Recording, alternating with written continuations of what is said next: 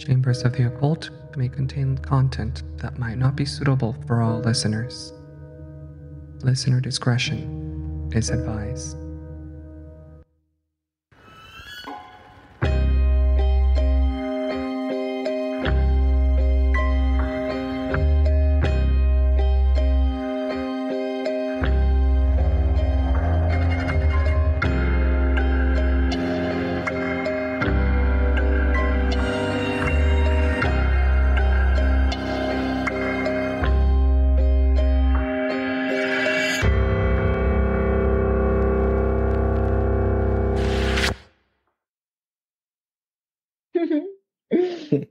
Welcome back. Hello. I feel like every episode starts off with Alexis laughing. Anyway, It's not a bad laugh. I get nervy. Anyways, hi. Who are you? Alex are like the listeners. Yeah, no, I mean just yourself. I'm Kai. Hey guys. I'm Alexis, I guess. I'm Yes, Alexis. Yeah, And I'm the man with no face, Jay. No face. Now, I don't know why you're back and listening, but I'm thankful that you're back and listening. I'm sure they are as well. Thanks for being here. Thank you. We made it to 3. Woohoo. You are loved and you are cherished and you are our beautiful, beautiful listeners. Thank you for being here. Yeah, Yes. whatever he said. Okay, now for this week, I have one story, like always. Okay. I don't know why that would be different. Not two? No, Mhm. we haven't gotten there yet. They're not short enough to have to. Okay, for this one, I'm going to start off with true crime. I doubt it myself. Yes, it's true crime. Yes. Paranormal gang, where you at? Oh my god. So how last episode I had a story that was over the pond. This one's still over the pond. Okay. It's in Spain. This time we're going to go to España. Nice. Oh my gosh. Yes. And time frame, I forgot last story's time frame, but this time we're going to the 1970s, 1980s. Okay. 1980s. Okay. So this is the story of the boy painter of Málaga, or in Spanish, because they speak Spanish there, El niño pintor de Málaga. I had to do a lot of translating for this story, which was fine. And it was kind of nice knowing that I could pull that information in its natural like language and then translate it for this. Yeah. So, who is this boy painter? You might be wondering. Not for long. So his name is David Guerrero Guevara. Okay. Okay. He was born in October 19th, 1974. Under the sign of Libra, if that's important to you or not. Oh my god. My mom was born in 1974. Go on. Wait, was she? Yeah, she was born June 1st, 1974. My dad was born August 26th, 1968. What? Okay. Whoa. Okay. 1974. So just keep... so that's when he was born. He was born in Malaga, Spain. Now, just as a point of reference, Malaga, Spain, it's the 6th largest city in Spain. At least when I looked it up, that's what it told me. And there's approximately 593,000 people living there. Now, okay, they're just numbers, and we're like, is that a lot? Is that a little? Malaga, Spain is about the size of Milwaukee, Wisconsin. Milwaukee has 604,000 people. And then Detroit, Michigan is also pretty close. It has 604,000 people. Okay. So it's a big city. Yeah. Now, David, like all kids, he had parents.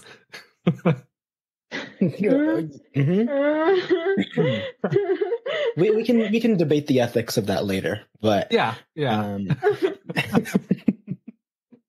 So his dad is named Antonio Guerrero, and he was a he worked at a clothing tailoring workshop. His mom was named Antonia Guevara.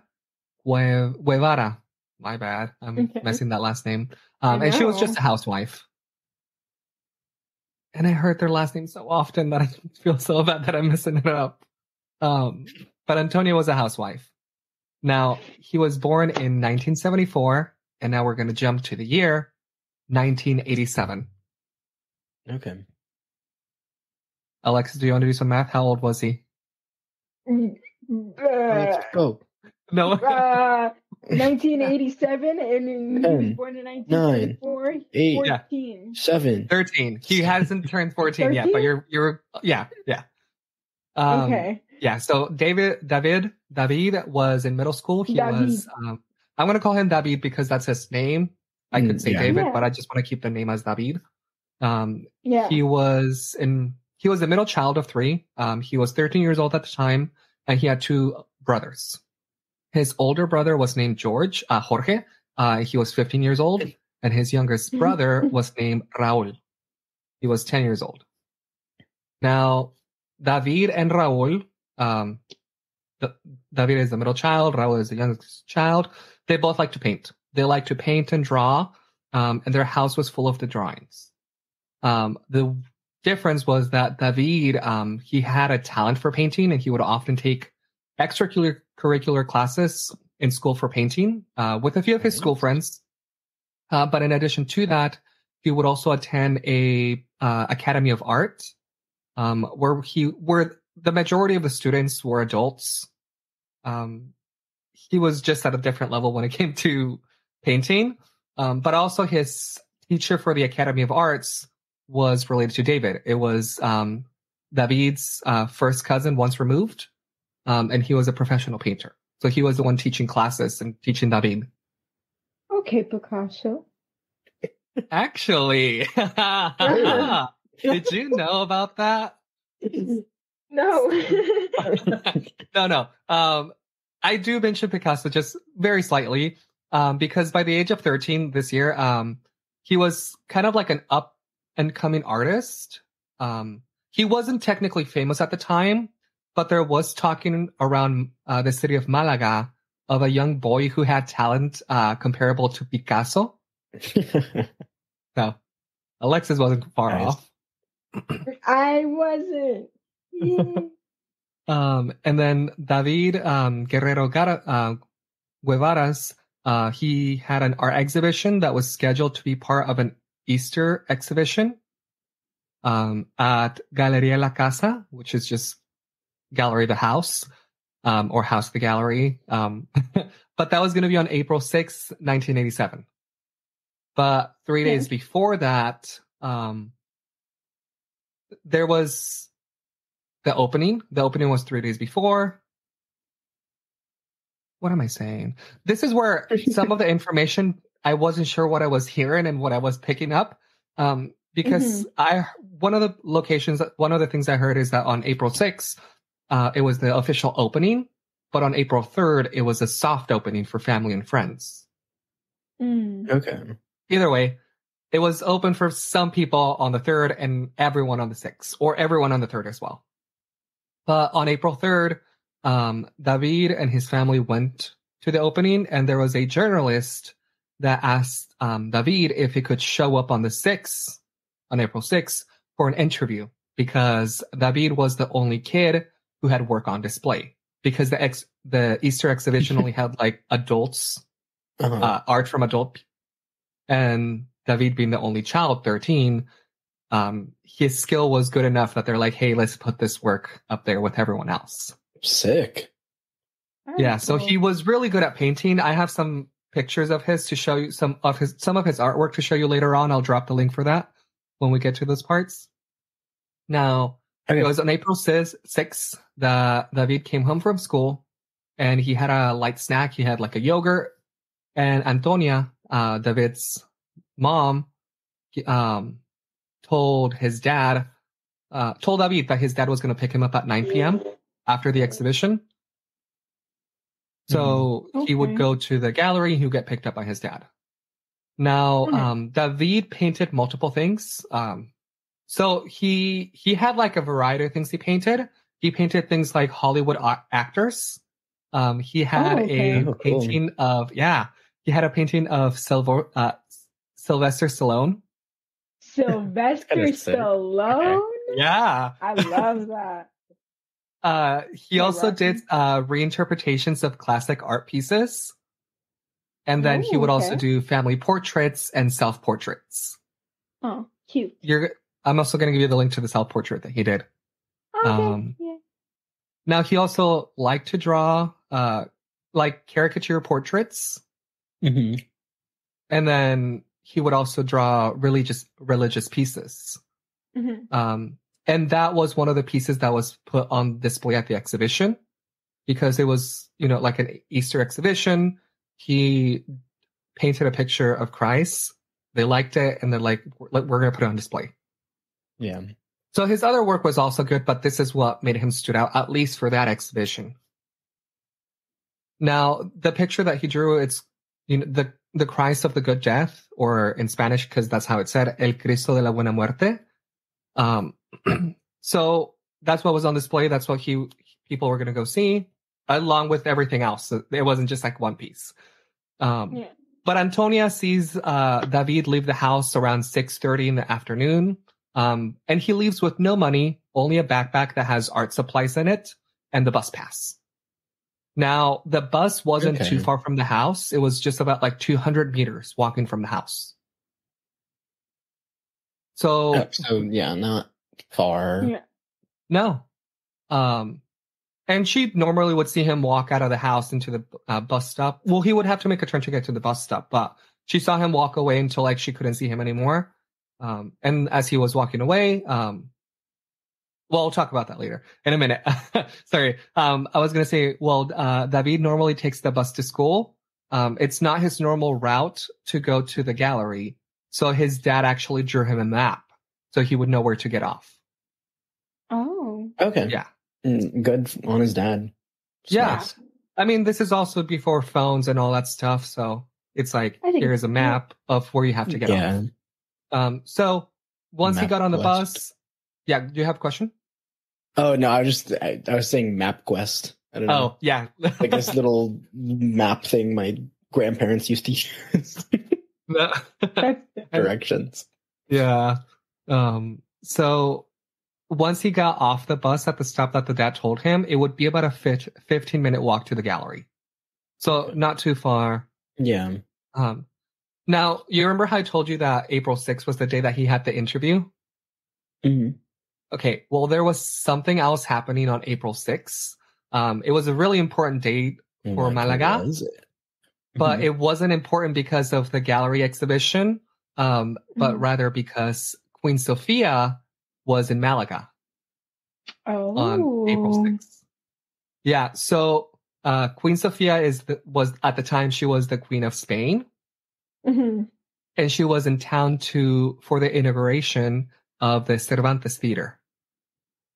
And the academy that Dave attended was about a 4-minute walk from the theater that was being inaugurated by the Queen. Okay. So it's already a big city, but because the Queen's in town, there's going to be more people than usual. Yeah, like it's crazy busy. Yeah, and especially because he's only a 4-minute walk away from the theater. Mm-hmm. And I wanted to know a little bit more about Queen Sofia because we hear a lot of, England's royals. Oh, yeah. I'm like, oh, yeah, Queens of Spain. So I'll try to sum it up shorter because, we don't really talk more about her or see her or anything of that sort. She doesn't get involved. It was just the day she was there. Okay. But Princess Sophia, she was born as Princess Sophia of Greece and Denmark. And she was the wife of King Juan Carlos, the first of Spain. Okay. Yeah. Okay. And she's the queen of 2 places. Princess. That's cool. Or princess, but that's cool. Impressive. Yeah. Yeah, so she actually studied childcare, music, and archaeology in Athens. Damn. Okay, Queen. So it's Like- kind of where I'm like, whoa, I was Slay, like, I don't know. I wouldn't mind being like a royal and studying that No. stuff. No, yeah. Send me to Athens, I'll go study. And then she married King Carlos, Juan Carlos of Spain, and they had 3 children: Elena, Cristina, and Felipe. That makes Nice. Solid Yeah. names. yeah. Yeah, and Felipe is the current king of Spain at the time. Okay. Oh, that's Yeah. cool. So Queen Sofia, she was quite involved in various charitable activities, and she represents the Spanish royal family in numerous ceremonial and state functions. Her role has significantly influenced the image and activities of the Spanish monarchy. So, like every other queen, it's like, let's make the Spanish look good. I mean, It's actually whatever country she's from. Yeah. But that's all. She doesn't actually have a little, what do you call it? When like guest celebration pop here and there. She doesn't have like a little, here I am. She doesn't get involved in the case. It was just the day that she was in town that this happened. Yeah, okay. So, Antonio, which is David's dad, he went to pick up David, that evening at 9 p.m. But Antonio didn't see David leave the academy. So he thought that he might have walked to the gallery because they're just so close to each other. So Antonio goes to see.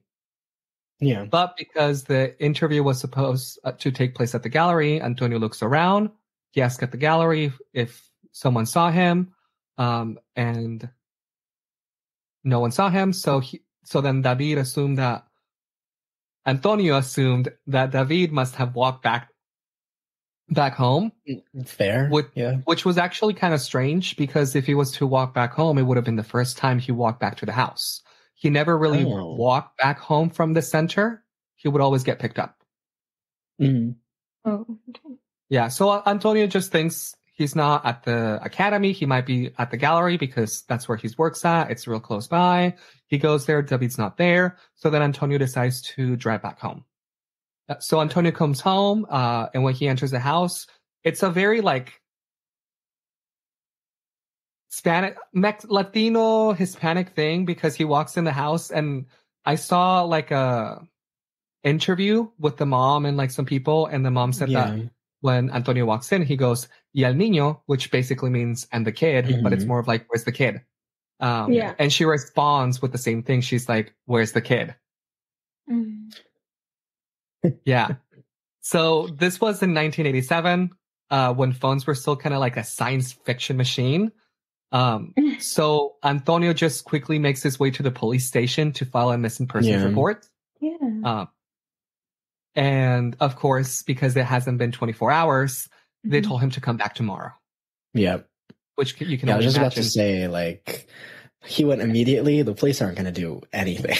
Yeah. I mean, it was a different year, but apparently it still had to be 24 hours in 1987. Okay. That must be so scary as a parent. And he was I mean, I feel like every single incident, you don't see him come out of the academy, your heart drops a little, and you're like, wait, but the exhibition's nearby, shows up, not there, comes home, worst fear comes true, he's not here. Cops. Just try to sum it up. Yeah. So because they told him that it hadn't been 24 hours and that he had to come back tomorrow, he came back home, and it was with the help of the neighbors that Antonio and the neighbors started to look for him. Okay. Now, I wasn't sure if Antonia, the mom, and the brothers also searched for him. All I could find was that the dad and the neighbors were looking for Antonio. I'm sure that the mom did as well, but I couldn't find that written anywhere. Yeah. But they had no luck, so the next day the police got involved. Okay. Now, So the first thing that they took it serious. They're like, okay, it's been 24 hours. Let's start a search for this kid. And the police interviewed the bus drivers that were from the day before that might have seen David. But none of the bus drivers remember seeing David get in the bus, which led the police to the conclusion that David never took the bus and that he never made it to the interview. So, like I mentioned, Queen's... Go ahead. No, I know you're getting there, but I'm like... Yeah. Am I getting there? You'll find out. No, please. And that is it. No. Come back next time for part 2. But since that day was when Queen Sophia was in town, like I mentioned, there was more police than usual. There were more people than usual. And because David was a 13-year-old kid, the police kind of discarded the fact that he could have been kidnapped because a 13-year-old would try to put up a fight. Yeah. And with so many people and police around, someone would have noticed. So real quick, the theory that he was kidnapped, the police discard that. And then a couple of days go by and no one calls the family for a ransom or like the cops for a ransom, no letter, nothing. So they're starting to think that it's not like they want money. Like what happened? One of the theories is that David might have run away, or that he was perhaps kidnapped for his talent. Oh, now, yeah. So that's kind of why it became like a well-known case because, you know, he was a artist on the rise. He could have been real famous if he continued doing the work. But they said that the theory that he was kidnapped for his talent is because they said they would kidnap him to make art fakes in the black market. Oh. Black market? Yeah, I mean, people would sell fake art on the black market. Yeah. I mean, I think they still kind of do. I don't. I mean, like, yeah, no, like, but the money. I've never thought of fake art being made and sold on the black market, but it makes so much sense. I mean, you wouldn't sell it as fake art. You would probably try to sell it as a genuine thing. Yeah. But this theory is the most popular at the time. I mean, given that people just wanted to make sure that David was alive and unwell, it's unfortunately unlikely. There's a few holes, but because he does have talent, they would probably kidnap him, but he still has a lot to learn and grow. Yeah.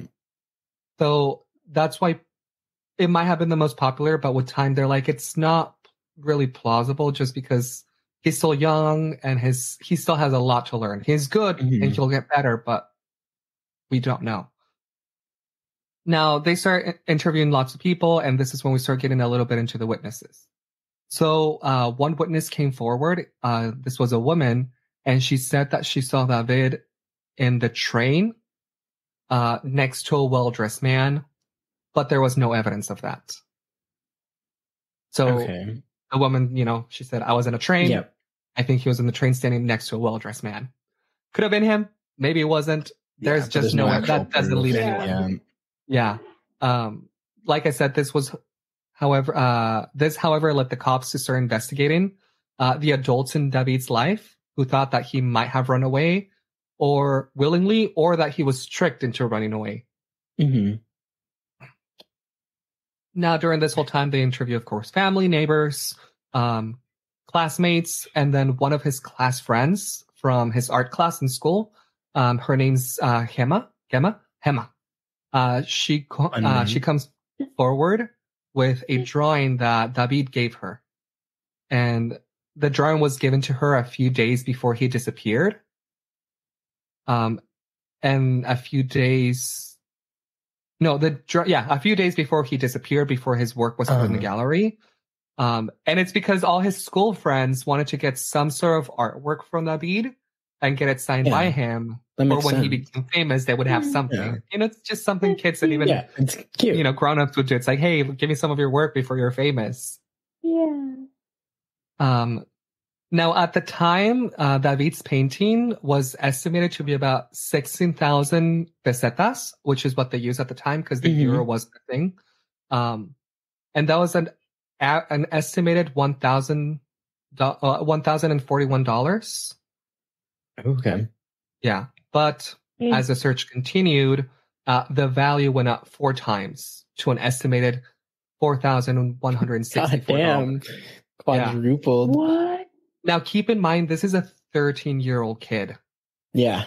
that had a painting worth $1,000. And when That's he went crazy. missing, the painting multiplied by 4. But like, why kidnap a kid? You know, like, he's just a baby. I don't know. It's really what they're trying to find out, and it's just not making sense to anyone. I just sent the link to the picture of him and also the picture of his work that was on display. Okay. Oh, okay. And this was like hand painted. Like me at my age, Damn. I could not paint that. Whoa, No. that is insane. Yeah. So this is the That's talent so that this good. 13-year-old kid had. What? Yeah. I So the wish I friends really were good. right. You know, his work was going to go up in value, and you know, they were right to get that stuff from him. Mm-hmm. Now, the drawing that the David gave to Gemma, was the most recent one. Was one of his most recent drawings, and it was a drawing of a man. Now, Okay. she didn't know who the man was, and when Gemma asked David who the man was, he just didn't answer. Interesting. Yeah. Now, in the painting academy is located in a building of a cultural and flamenco club called El Sanchero. Kind of fun place. Yeah, so you know there was all sorts of things happening there, dancing and art and other things, and that's where he interacted with the adults. But also he interacted with adults that were kind of on the higher class, like elegant people with money and like well connected. Mm. And from that academy, it's only a 4-minute walk to the Cervantes Theater. Yeah. But once again, the cops didn't find anything that they at least reported to the public during those, and at that time, they couldn't find anything at the academy as well. Now, let's talk a little bit more about Antonia, David's mom, during that whole time. Okay. Because, of course, any parent that loses a child, she wasn't able to sleep. And she did something very sweet that was just kind of leave the light in the porch turned on in case he came back. Yeah. Of course, like you're gonna do anything. Yeah. I was gonna bring it up later, but this is a good point good time to bring, because whenever like reporters would interview her about David, his story, she would always ask them when the story would get published, and they would always say, "Oh, next week," and she would respond, "Oh, well, by next week he'll already be home." What? She was just hopeful that he would be back. Yeah. Mm-hmm. And during that time, Antonio, the dad, he would go to the police station daily. He would go every single day. He would ask them for updates. But unfortunately, days turned to weeks and weeks turned to months. Mm-hmm. Now, from April, we're going to jump to October 19th, which was David's birthday, his 14th birthday. And of course, there was no news of him. October 19th, you said? Yeah, October 19th was his birthday. That's my mom's birthday. Is it? Yeah. What? Alexis's mom was born in that year, and your mom was born in that day. Yeah. And Oh, It's cool. wow. I feel like you should tell your mom, Alexis, that. Well, no, I was going to be like, tell her that a kid went missing that day. No, but he didn't go missing that day. He was just born the same day as your mom did. This kid that went missing was born on the same day of you. Yeah. Now, unfortunately, the case would kind of stop grabbing the people's attention on November 9th, just a month after his birthday, because less than 62 miles from where David lived, hooded and armed men intercepted a car and kidnapped a 5-year-old who her brother was taking to school. Okay. And her name is Melody Nakachon. she was the daughter of Raymond Nakachan, a multimillionaire. So, of course, because the daughter of a multimillionaire gets kidnapped by hooded figures that stop the car, Yeah.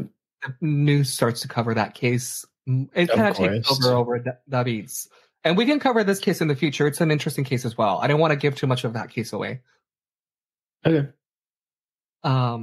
So back in December, it's when David starts grabbing more attention again. So it was on December 6th that a search party for David starts.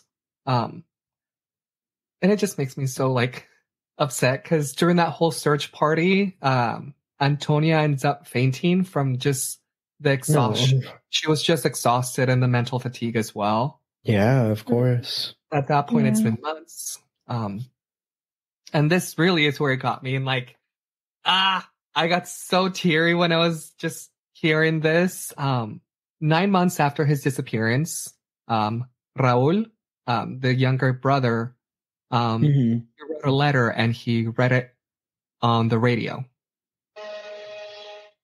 And I'll read it in Spanish and I'll translate it to English just because I want to give it that oomph of how I felt. Okay.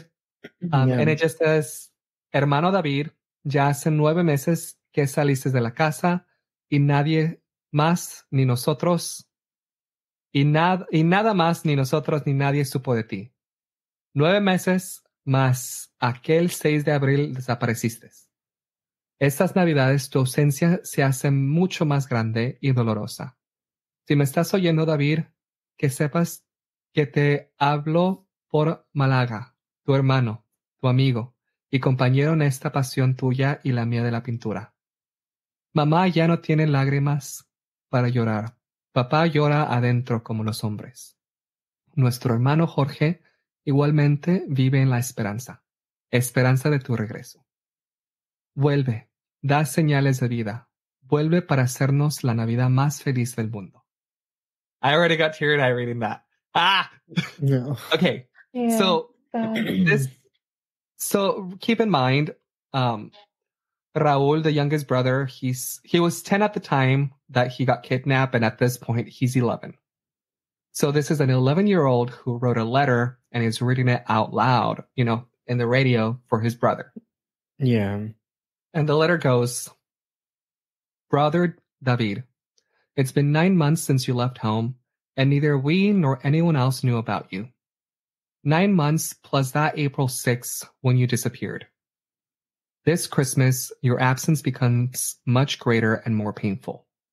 If you're listening to me, David, please know that I am speaking to you from Málaga, your brother, your friend, and partner in your and my passion for painting. Oh. Mom doesn't have tears to cry anymore. Dad cries from the inside like men. Our brother George also lives on hope in your return. Return, show signs of life. Return to give us the happiest Christmas in the world. Oh. That's so sad. And unfortunately, there's no response whatsoever. Yeah. And the first year of David's disappearance comes to an end with no significant leads. Now, it just killed the family so much, just not having anything. Just the whole year. Yeah. And of course, the mom kept tearing up in the inside, the dad as well, everyone. Mm-hmm. It was towards the end of 1988 that the police got a lead.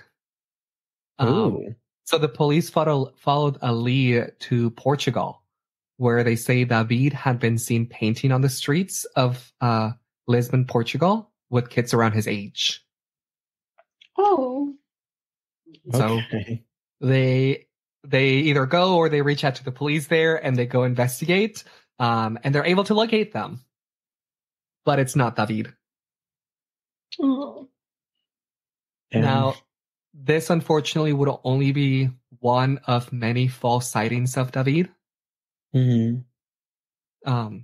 Until a woman who works in a hotel named Los Naranjos, which translates to the oranges, in Malaga, tells her friend. So this woman works in a hotel, and she tells a friend who's married to a cop that she saw something suspicious related to David the day that he went missing. And she tells her husband, her friend tells her husband, and the husband's able to convince the lady that worked in the hotel to give a statement. Okay. So she goes to give a statement, but she said that she didn't speak up right away as to not damage the hotel's reputation. Weird. Which, it's weird because I'm like, I do feel like someone should speak up right away, but I also don't know the financial situation she was in. I guess so. So it could go either way. Plus, maybe she didn't think anything of it until later on. But what she ends up telling them is that she retells the story that in a Swiss man's room she found a napkin with the name David Guerrero Guevara written on it, and it also had the name of the street that he lived in. That's creepy.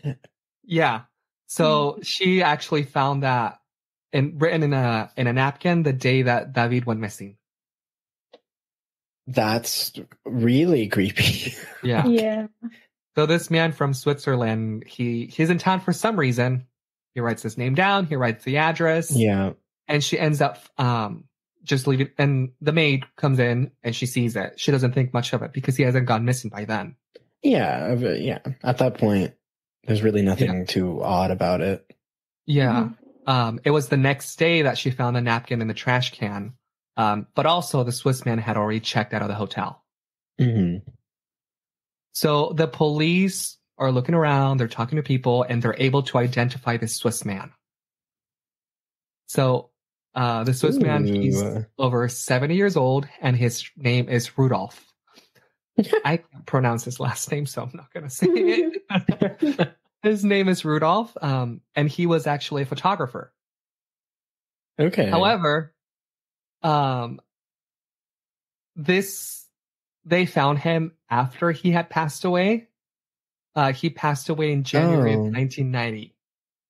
So a few years after this disappearance, but once the cops get involved, find him, he had already passed away. Yeah. He passed away before the police could actually identify him. So they were able to, figure a few things from Rudolph. First of all, he was divorced. And they decided to talk to the ex-wife. Now, I guess widow or ex-widow, however, I don't know. She still had a lot of his photography studio in her home and his picture archives. So while they were going through that, they realized that Rudolph liked taking pictures of kids. Not weird at all. Yeah. But you can relax because none of the pictures have any pedophile content. Okay. Yeah. That makes you feel a little better. Yeah, no. In a future interview, they talked to his son, Rudolph's son. And he said that his father liked taking pictures of kids because unlike adults, kids walked with no care, and it was a lot more natural for the kids to just walk around not caring and more candid than adults walking. I guess that's sweet. Yeah, but I just wanted to, because they made that a very clear point. It's like there was no pedophile content; it was just pictures of kids walking. And then years later, when they interviewed the son said, "Hey, he actually we questioned why he also took pictures of kids, and he told us that he took pictures because they're a lot more natural walking around compared to adults that are, more aware of their posture and things like that." So he kind of just wanted. I guess it makes sense.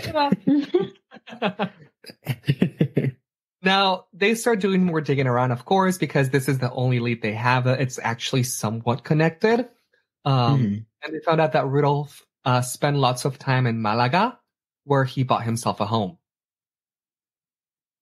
Okay. Now the media, of course, did some digging around. And the media mentioned that Rudolph had a boat tied to the dock.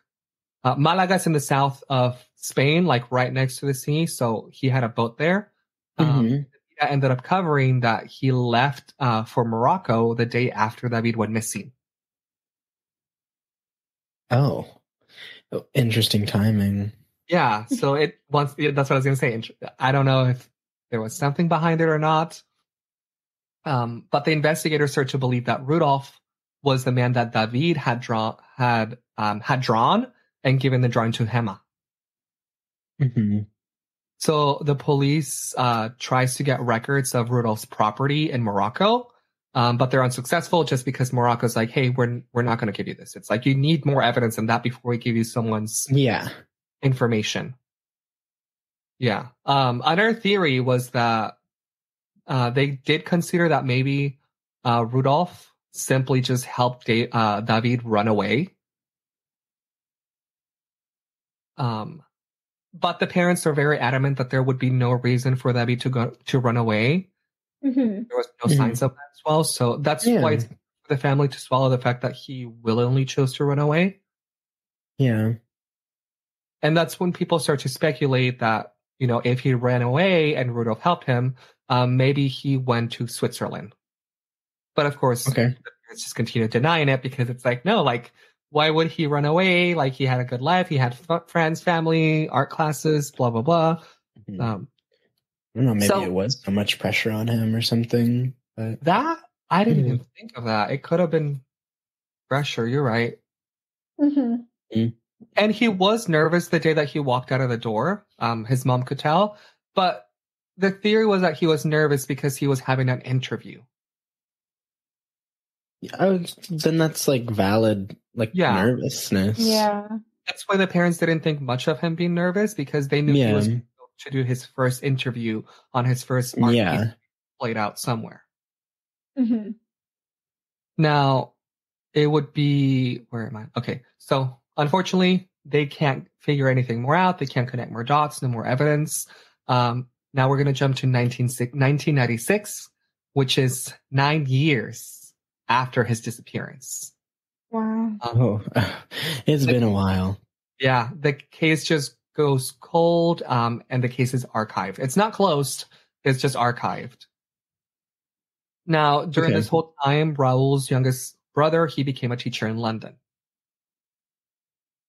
And... interesting choice, but cool. I mean, something led him to there. He was 10 years old or 11 when his brother went missing. He had some growing up and discovering to do as well. That's true. Very true. And it was a few years after, in 2015, that David's dad, Antonio Guerrero, he died of cancer without knowledge of his missing son. Oh. So the dad just passed away and never got to know what happened to his son. That's so sad. Like, I don't know. Honestly, probably like the last thing I would ever think about is just like, where's my son? Yeah, I mean, you have cancer, you're dying in bed, and then you can only think of your son, I would imagine. Yeah. Now, it was... I got the year here. Yeah, it was after Antonio passed away that the family acknowledged that their son... not acknowledged, like that he was legally declared dead. Mm-hmm. And the reason they did that was because the will was blocked for almost a year because the signature of all the heirs was needed. And because David was not legally dead, no one could get any of the will. They still needed his signature. Yeah, so that's when they said that he died, and legally you would be able to... this were the laws of Spain at the time. I don't know if they've changed or if they applied to the states, but at least in Spain at the time, David was legally declared dead on April 6, 1997, which was just 10 years after his disappearance. Wow. Yeah, so after 10 years, you would be able to legally declare them dead if no body was found. Now, the family never really gave up hope. The family's DNA is stored in a missing persons database in case there's ever any remains that need to be identified. Yeah. So they really did everything they could. They're like, you know what? Here's their DNA. Let's hope it doesn't come to that, but here it is. Yeah. Let's see. And it doesn't end there because in 2018, which is actually quite recent, Yes. the Wow, brothers, actually. the brothers decide to have an exhibition showing all of David's art. Aw. That's really Kinda like- cute. Yeah, kind of like an art gallery in memory of her brother. Mhm. This was 31 years after his disappearance. So at this point, David would have been around 34 years old. Wow. Yeah. There's so many years that there's no knowledge whatsoever. However, the exhibition, while it's sweet and it's nice, it's kind of interesting because the brothers decided to only portray David as only done like religious artwork. Mm-hmm. Like none of the other artwork was displayed in the exposition. There was none of his caricatures. There was none of the celebrities. There was none of the self-portraits. It was just his religious work. Wonder why that is. Yeah. Yeah, I couldn't really find anyone talking about why it was just that, but that's the only thing that was on this out there for people to see. Now, at the exhibition, there was a reporter named George, and he talked to Daniel. Daniel is the oldest brother. Okay. Wait, no, sorry. The reporter is named Daniel. George is the oldest brother. Okay, got it. And as they're just talking, because, he's interviewing him and the artwork and all that stuff and his brother, the oldest brother and the reporter start an investigation of their own. Oh, they're going to do their own like detective work on this. Yeah. And what do you know? That the first thing they find out is that contrary to the accounts, there are actually records of people seeing David in the bus stop the day he went missing. Oh. What? Yeah. Like, this is what, like, throws a wrench in the whole thing because for, 31 years, people were like, he never got in the bus. But as soon as the brother and the reporter start to find out, they find out that there's eyewitness testimonies that David was at the bus stop the day he went missing. Where did these all come from? They found like a news published article on the 8th of April, which was 2 days after David went missing. The reporter and George tried to talk to the people that saw David that morning, and one of the men, they knew David from around the block, and he said that he saw David standing at the bus stop because there was not at the bus, that he saw David standing in the bus because there wasn't any seats available because it was just so crowded. Oh, so he had to stand instead. So he saw David in the bus and standing rather than sitting. So it was like clear, Yeah. for him to tell. Yeah, it was. The Queen was in town. The bus was going to be packed, but he saw that David was in the bus, in a packed bus, standing. Now, there's also a painter. His name is Rafael Jaime Calderon. He was the substitute teacher for David's regular teacher. So for his cousin twice removed, if I'm correct. He also said that David made it to the location of the interview. Oh. He did. So he did go to the interview. So no, he didn't go to the interview. He made it to the location of the interview. Yeah. So he made it to the location of the interview, but he showed up late, and the journalist had already left after waiting for David for a while. But David did arrive to the location of the interview. He just didn't make it to the actual interview. Wow. What? That just makes it so much more confusing. Yeah, and it turns out that the reason that, this didn't get out to public was because the cops were asking the wrong questions. They interviewed, the cops got to talk to the journalist that was waiting for David, but the journalist just said that David never showed up. But there were other people in the area, like the substitute teacher, that he was just there painting, that he saw the journalist leave, and then David arrive after he left. So the journalist never knew that David showed up late. Mm-hmm. Oh. Yeah. And the substitute teacher, Raphael, he had a brief conversation with David. He got to talk to him during that same day. What? Yeah. And the substitute teacher, Raphael, just told David to go to the academy and that he would see him there. He was just going to, Raphael was just going to wrap up the painting that he was doing and then go head to the academy. And why did none of this ever come up sooner? Because I don't know. Like, I don't know the questions that the cops were asking, but they were not the right ones. Yeah. Because they were like, did he show up to the interview? They should have asked the people around that area. It's like, did you ever see him show up? He could have shown up early. He could have shown up late. Turns out he showed up late. According to the teacher. Raphael remembers that it was that day very clearly because it was the day that he sold one of his paintings, but they couldn't pay him because they didn't have enough funds. So he would come back the next day. And it turns out that the substitute teacher, Raphael, did tell the cops twice that he saw David. He told the cops twice. That's like, yeah, I did see him. What the hell? Yeah. So now who do you trust? I know, because as soon as the brother and that reporter start working together, they're digging all this stuff up. Turns out that there's also other witnesses that they say they saw David walk into the building of the academy. What is going on? Yeah, I know.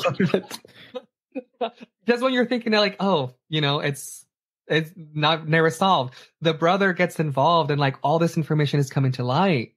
Yeah. The original witness that said that they saw David walk into the academy had unfortunately passed away at the time that Daniel, the reporter, and George, the brother, start their own investigation. Yeah. But their daughter, Maria, recalled that her father was very adamant that he made it to the building. Because people kept saying that, oh, he went missing. He never made it to the bus stop. But he's like, no, I saw him walk into the building. And the mom of Maria even stated that she also saw David go up the stairs. Bro, this is so... Yeah. So many different eyewitness accounts. And stuff. Yeah. Which unfortunately, it's one of the less reliable evidence. 100%. Especially when you're asking people 31 years after he went missing. No, exactly. So it's I would want to take this evidence, but there's a grain of salt because eyewitness testimony, it's the least reliable source of evidence. Mm-hmm. Now, the way that the academy was laid out was that the art section was on the second floor. And the first floor was the flamenco, the dance section. So the mom of Maria, she stated that she saw David go up those stairs, to the classroom section and all that stuff. So there's a theory that since the academy was located on the second floor of the building and the cultural and flamenco club in the flamenco club building, the theory is that David could have bumped into someone on the way up the stairs. But David never made it up to the second floor. Oh. So there's a theory that maybe something happened to him on the way up the stairs. And he was never seen again. Literally. And, Daniel, he's the reporter. He did more digging around and he tried to obtain records from the police station. But it was denied because it wasn't a closed case. It was archived. However, the judicial records were still available. So they went to ask for them. But They told them that the records had been destroyed because once they're digitalized, they're able to destroy the physical ones. Now, that's kind of confusing because I'm not sure why they weren't able to give them a copy of the records being digitalized. Yeah. Oh, true. But it was towards the end of 2018 that the judicial secretary gave George the physical records that were not actually destroyed. What? Why did it take so long? I don't know if they're like, oh shit, like we destroyed them. Tell them we destroyed them because they couldn't find them, or if they found them later, or there was something else covering up. But this is where it starts getting more. Okay. So during this time, the mom, Antonia, she received a letter that said that in order to solve the disappearance, they had to look for what's his name?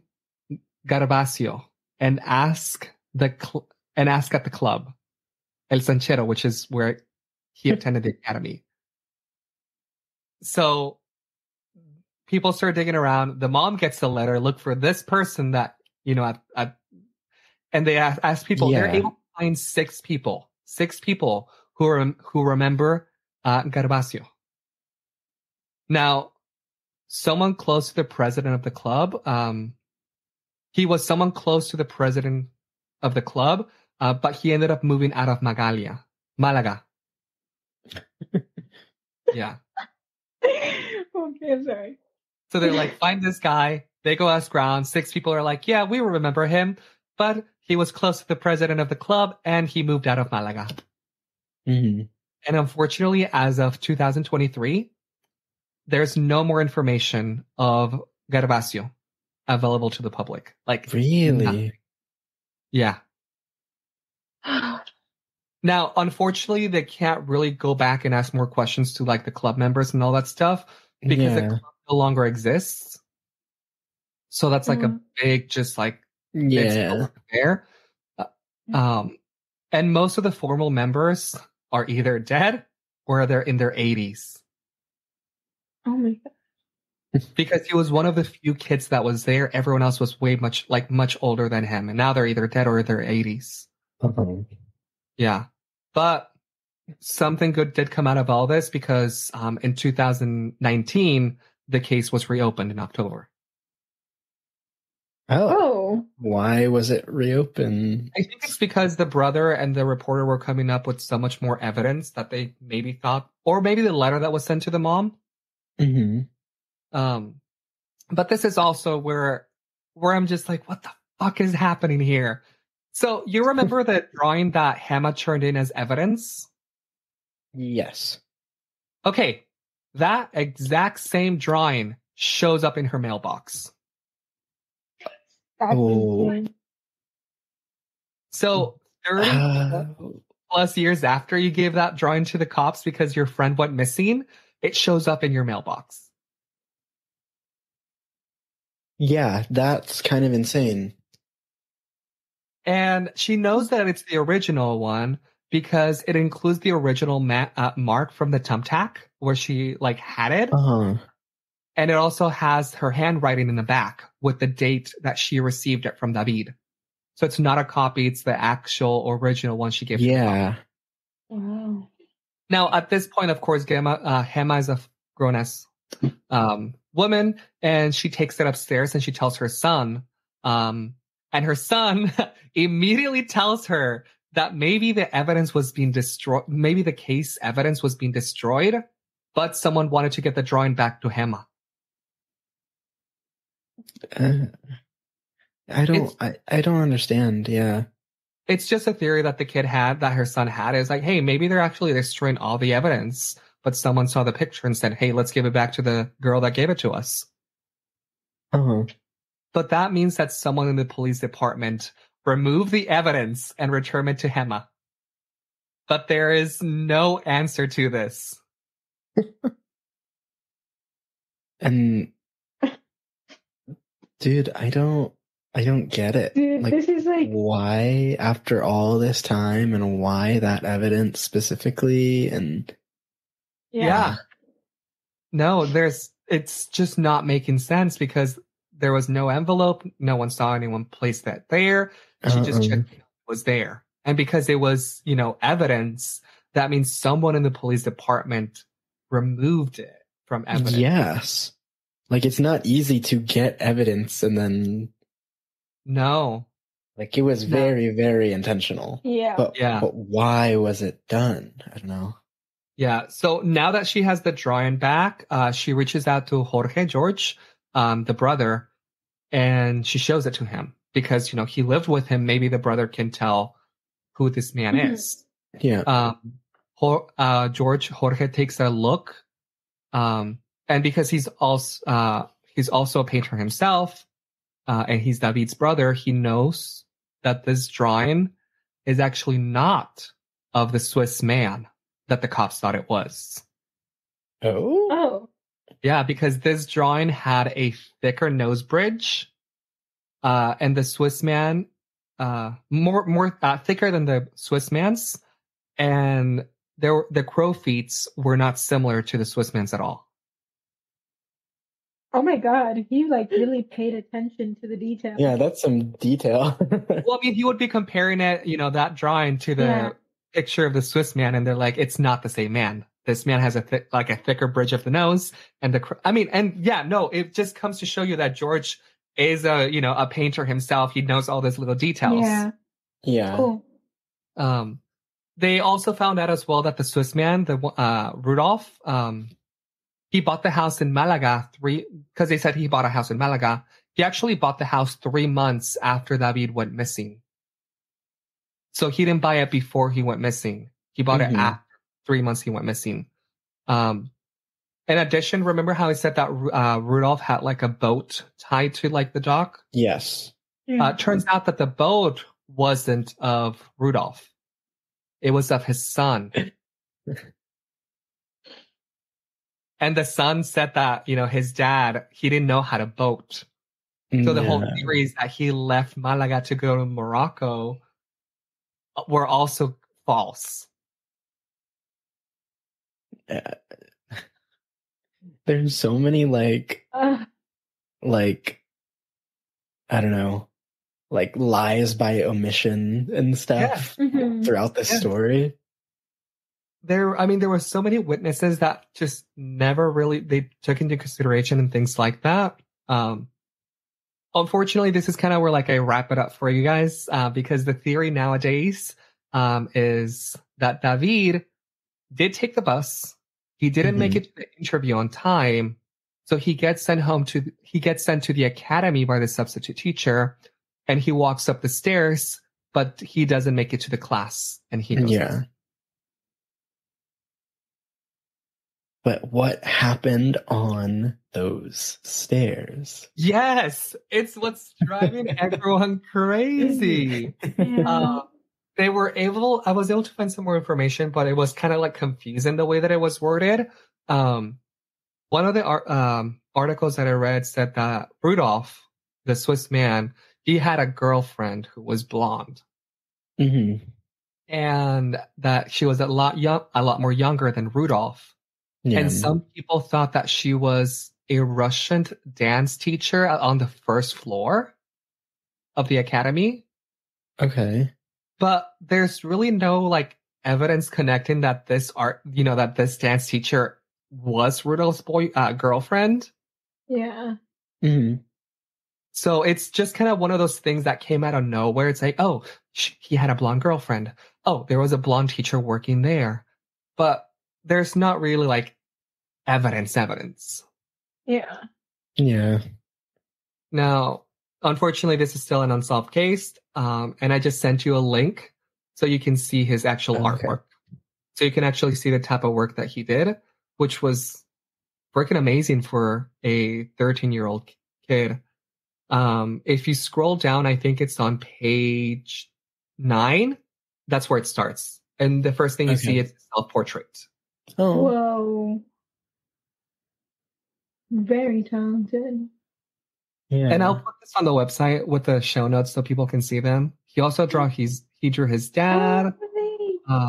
He drew Raul, his brother, as he was drawing, and then he has a few animals, and then he has some nude art in there as well. What was David doing? I mean, it was probably he learned all those skills. Yeah, of course. No, I'm looking through these. They're actually really awesome. Yeah, and once again, you can see the Christ picture that he had at the yeah. So honestly, he was really talented for his time. And then closer to the bottom, you can see where he was more into like the cartoonish types. Yeah. Like he has like the Last Supper, but they're all like you would see in like a newspaper cartoon type of thing. So that's kind of like what they didn't put, the brothers didn't put in his art gallery. They just took to the religious pictures. Michael Jackson in the Thriller video. What? Yeah. So that's the case of the boy painter of Málaga, or El Niño Pintor de Málaga.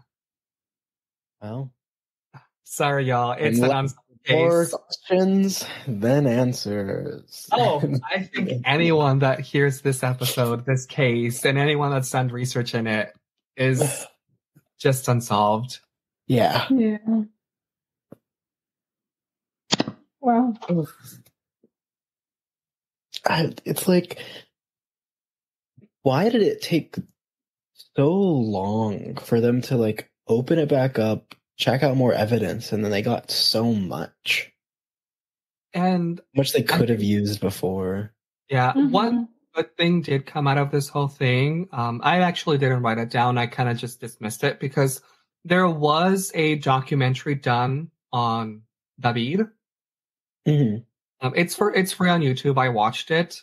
It's maybe like 40 minutes, but it's about him, his him as a missing case. But it also talks about, other missing case people, motivations behind people, things that could have happened. It was just a video of theories and like this other people got kidnapped, but thanks to him, I don't know if it was the main reason, or an inspirational case. A foundation, an organization to find missing people started up. So that's something cool. Did come out of it at the end, Yeah, and I think I forgot the exact numbers. I don't want to kind of say it, but it said that by the time that you're done watching this documentary, I think it was either 4 or 6 more kids are going to be reported as missing in Spain. Wow. Which was just kind of like, no, I'm already emotional over this case. No, seriously. Yeah.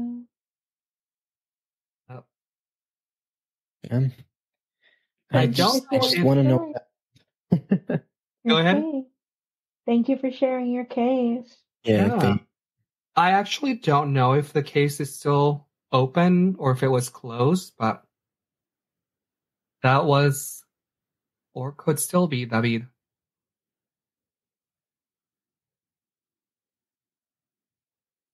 I don't like you. I'm kidding, but like I know. I want to know. I know, and I knew that you guys were gonna feel that way because it's just unsolved. Yeah. Unsolved cases are always the worst because yes, they are. I don't know. I also didn't want to leave with the fact that it was unsolved, just because. I like it. I wanted y'all to feel the same emotions that I did. Like the hope and then the confusion. I wanted you guys to feel all of it. Yeah. Well, I did. Yeah, I was gonna be like, and I think you guys. No, yeah, that was good.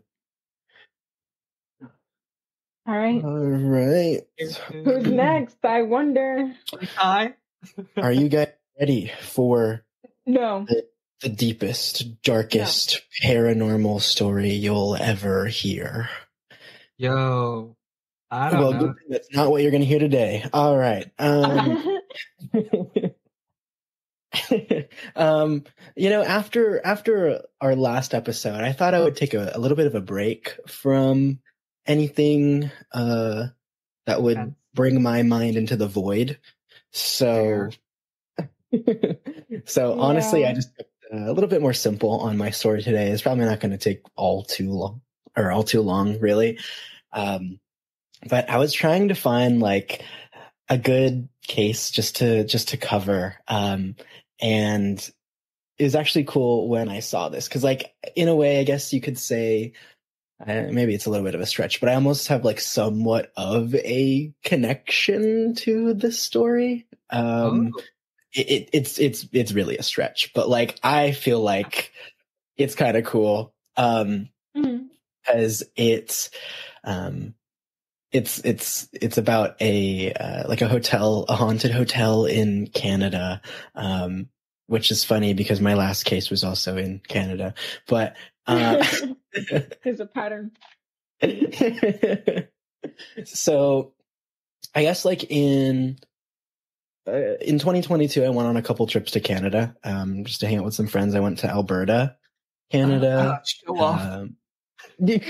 Shut up. This is important, I swear. Go ahead. But yeah, I went there, and like, so I was there, or while I was there, some of my friends and we went to Banff National Park. It's like this huge national park that they have there. It is so beautiful, like one of the prettiest places I've ever seen in the world. So like Banff is like a town that's inside of that national park, and then there's other little like towns and hamlets that are there as well. So we went to what's called Lake Louise, and it's this huge lake. It was really nice, but we were also there in March, so it was still like winter, and it was Canadian winter. And I definitely was not prepared for a Canadian winter whatsoever. That's what I was gonna ask. No, like I brought stuff, I like layered, but I remember I was just like walking one day, and it was like snow was blowing at me, and I was like about to freeze to death. Yeah. I like the cold, but I don't think I'm built for that type of cold. No.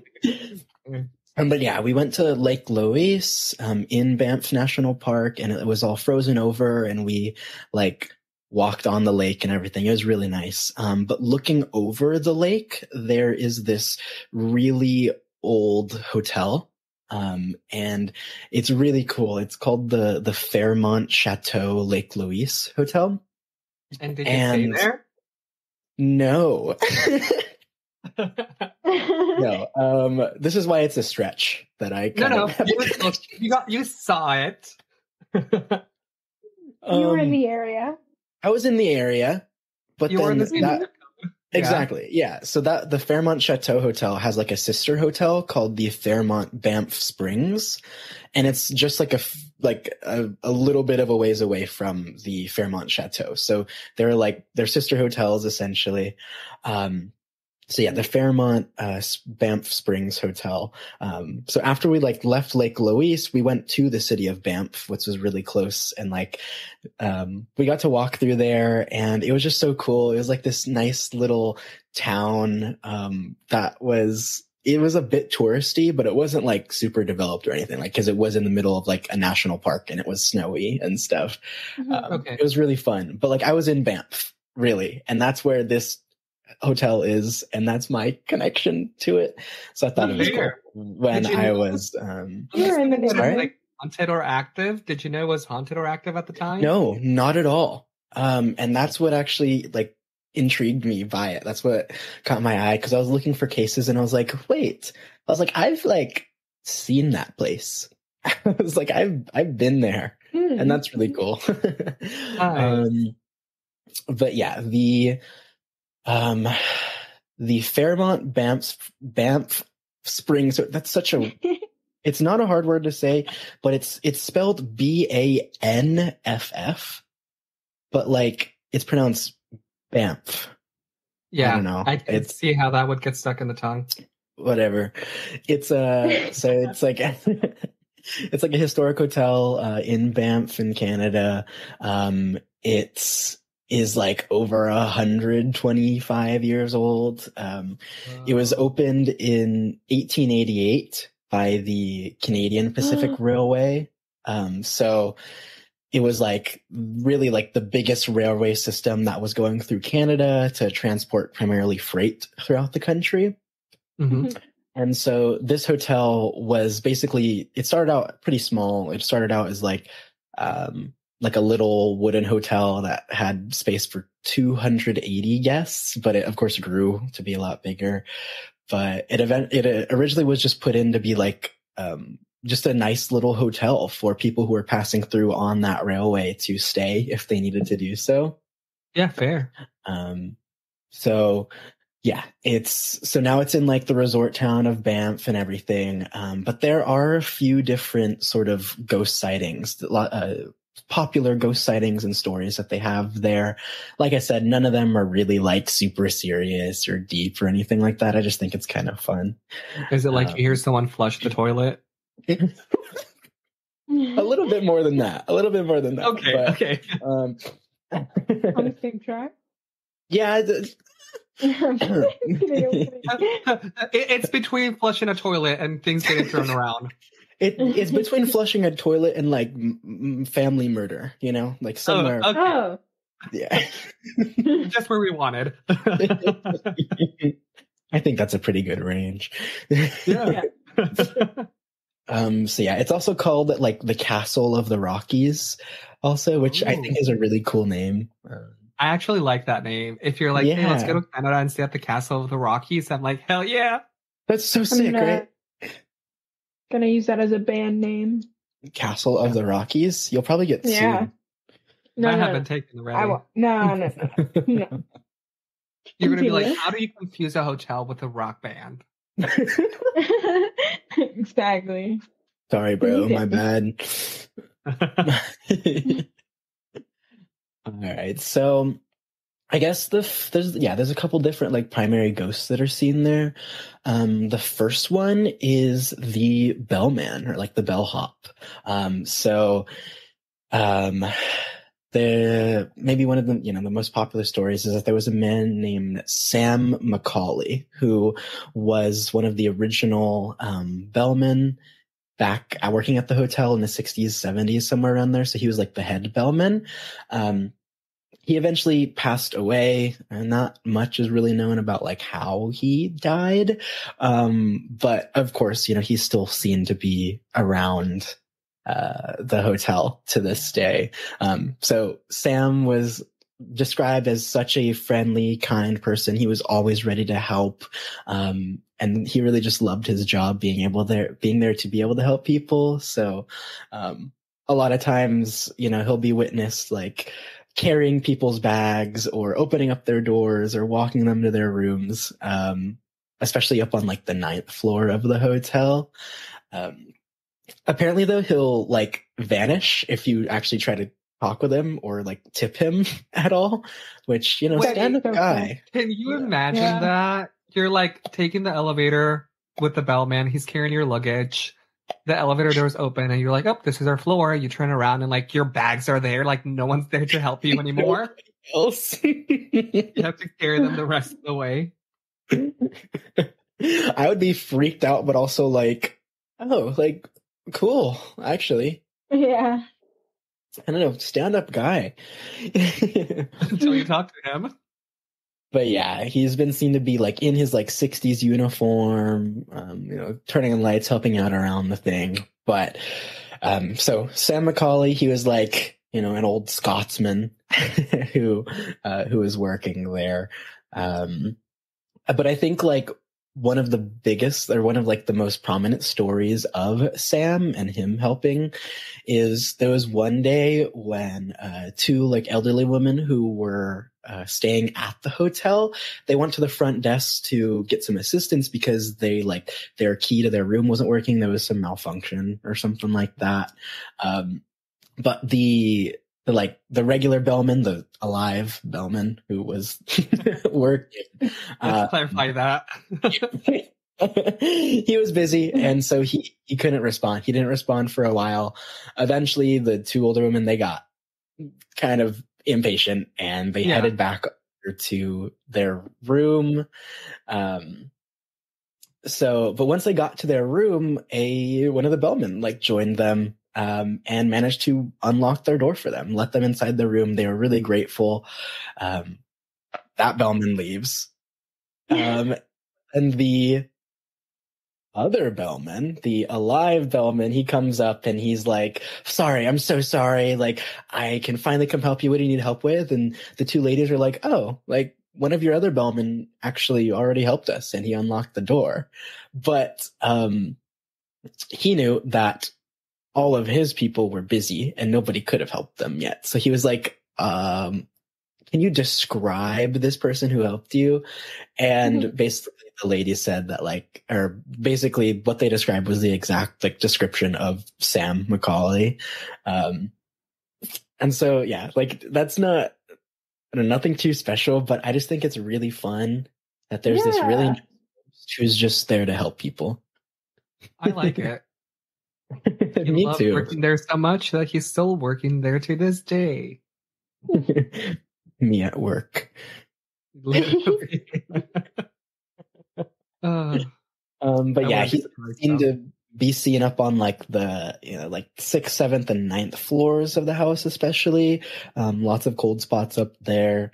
And he'll actually even he's been seen haunting his old office, which is now turned into like a guest room on. Oh, that would be serious. I was going to ask you, is it still an office or does someone sleep there now? No, yeah, it's like a guest room. Honestly, I'd be fine with Sam chilling in my room. I was going to say the same. I was like, if all he does is his work, I'd be okay with that room. If you request it, that would be the thing. I would. Yeah. So there's another ghost story, though, another popular one. So Sam, the bellman, and then this one I'm about to say are really tied for the most popular stories. But it's the ghost bride, or the burning ghost bride, who's actually there. Hold on. What do you mean they're tied if this one's burning and the other one will help you with your suitcase? Hey, that's why I said there was a pretty big range here. Yeah. So, yeah, apparently there's the story of a ghost bride. That story dates back to the late 1920s even, so it's a pretty old story, or at least it's said to be dating back to that time. So the story kind of goes that there was a young couple that was to be married at the hotel one day. So they were happy, they were getting ready, the bride had her beautiful gown on, and she was looking great. She was ready to go get married. She starts to make her way over, and she has to go down, one of the hotel's big marble staircases. But there's sort of two tellings of how it went. Is that while she, made her way down the stairs, something startled her. She jumped and she slipped, fell, and broke her neck immediately. And that's very sad. So why is she on fire? That's another one. So there's sort of two ways it's kind of told. Mainly this one that I'm about to so talk there's about two is popular tales of the yes. ghost. Okay. So yeah, so the general thing is she slipped and fell down the stairs, and that's how she did die. But some people say that there were candles at the opening of the staircase. And so when she her dress caught fire and she panicked, and so she started trying to put it out furiously because she didn't want her dress to be on fire. But while she was doing that, that's when she slipped and fell, and so she brushed up against the candle's flame, and eventually she tumbled down the stairs while she was burning, and that's really how it goes. So she did end up passing away on those steps. But since then I guess like a lot of the hotel staff and the guests, they see like a veiled figure, a veiled woman moving up and down the stairs, or they see her in her wedding dress dancing in the ballroom that's upstairs. And it's a little bit sad to think about though, because like she's dancing in the ballroom waiting for the dance with her husband that she never got to have. Oh. That's kind of sad. I was going to say I would prefer to see her in the ballroom, but now I don't know. She's dancing alone and she's waiting for her husband. Yeah. So those are like two of the biggest stories. Of course, there's also, other little things that people report happening, like, I don't know, pillowcases being pulled out from under them while they're sleeping, or seeing other apparitions. Let me sleep in peace. If I'm awake, you can do whatever you want. Just let me sleep in peace. I love how you like started it off by saying like nothing too like crazy, just. But this bride caught fire. Yeah. Okay, but you also have to put into the context that my last case was okay, yes. Okay. a lot worse. So this time we don't even know if she actually caught fire or not. Exactly. Yeah, Okay. Sometimes people will see that like a ghost of like a bartender will be seen, and when people have been drinking too much, and that bartender will like shoo them off and tell them to go back to their room and go to bed. I like that. Yeah, I think that's pretty fun as well. Yeah. But also there are some like more like particularly, I guess, haunted rooms of which, so particularly like a room 873 is what it's said to be. So this is kind of where the family murder comes in. What? Yeah, I wasn't joking when I did say that. But yeah, in room 873, it's said to be one of like the most haunted rooms of that hotel. And reportedly it was where like the murder of a family did happen. So it said that like a family was staying there for like a weekend getaway or something like that. The husband, wife, 2 kids, I believe. But the husband and the wife, they had a big argument. So the husband, he went down to the bar, got drunk. He went into the kitchen, grabbed the knife, and he went into the room.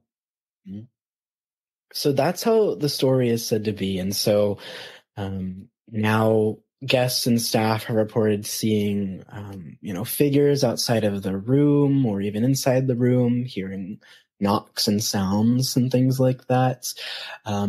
Actually, that room has been, apparently like its door has been sort of like closed up. And so the room is closed and it's sort of just made to be blended into the wall. So it doesn't draw as much attention.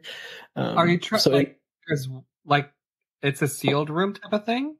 Yeah, so almost like it's sort of like a hidden kind of secret room, or like that doesn't exist. Got it. Like if you were to like tear down the wallpaper, you'd find the door. Yeah, exactly. Something like that. Yeah. So there are these things. Actually, going back to the bride as well, like it became popular enough of a story that there was a like special edition The Bride coin that was minted and pressed by like the Canadian, and a stamp as well, which I think is pretty cool. That is pretty cool. Canada has really cool like anniversary and special edition coins.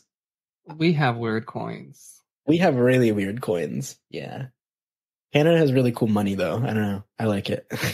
America, catch up. They won't. Serious. Well, Canadian money is like plastic, sort of. So like it doesn't get wet. You can't tear it. I don't know. It's colorful. I was actually just looking through my Mexican pesos because I have some in my wallet.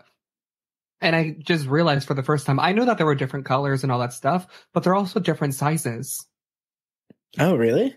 like Oh. lengthwise. A few of them are a little longer. A few of them their like length is a little shorter, and I'm like, oh, that's kind of cool. Mhm. That is actually really cool. Makes it Ours easier are all to just kind of like pick them out. standard. Yeah. Okay, tell us more about the Canadian money. So yeah, the Burning Bride. But the thing is, when I was like researching some of this stuff, I came across a Reddit post, and it's like, oh, is the Fairmont Banff Springs Hotel actually haunted? And so I was reading through like a really big comment from someone who used to work there. They said,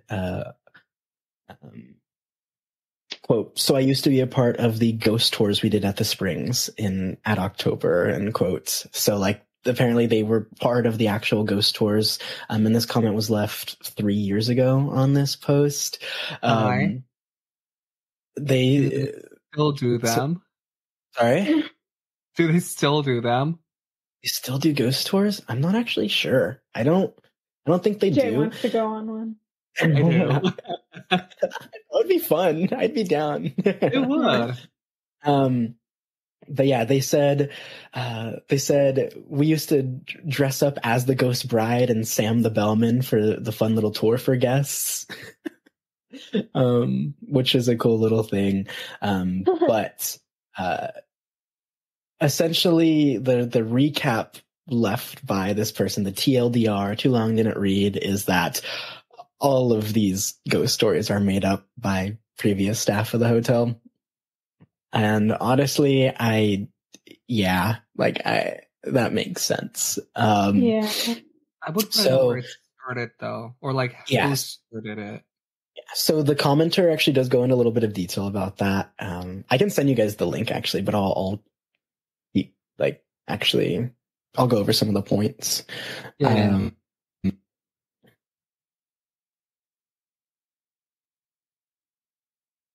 So he says that Sam the Bellman actually is based off of like a real person named Sam McCauley who used to work there for 20 years.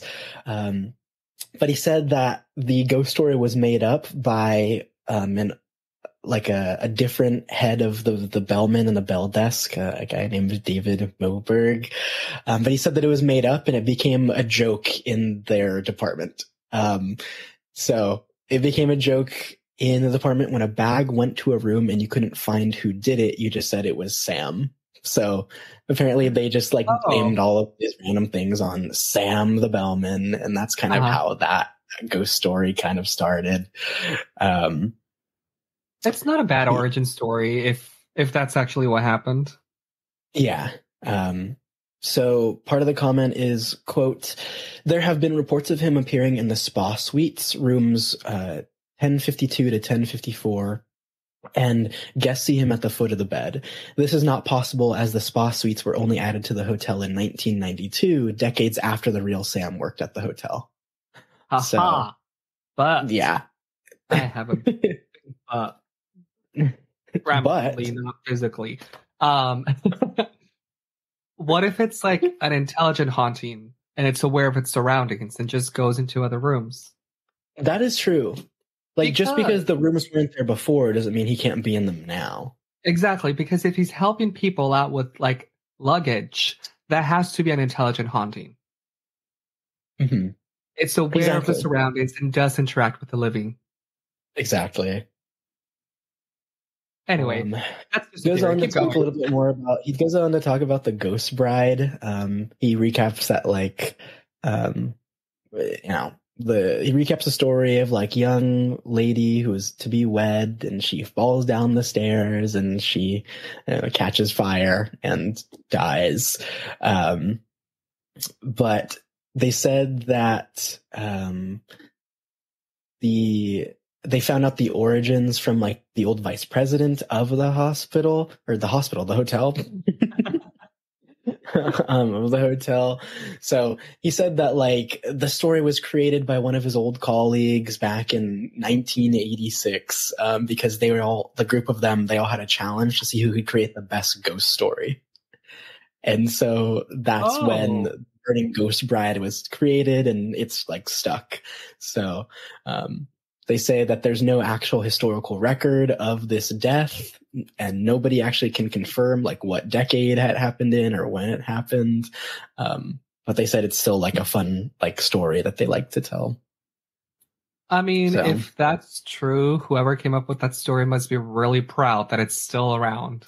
Right? Yeah. That would actually be so cool. Yeah. Yeah. Yeah. Could you imagine in like their deathbed, they're like, I made up this story. It's not true at all. Oh, That would be really cool.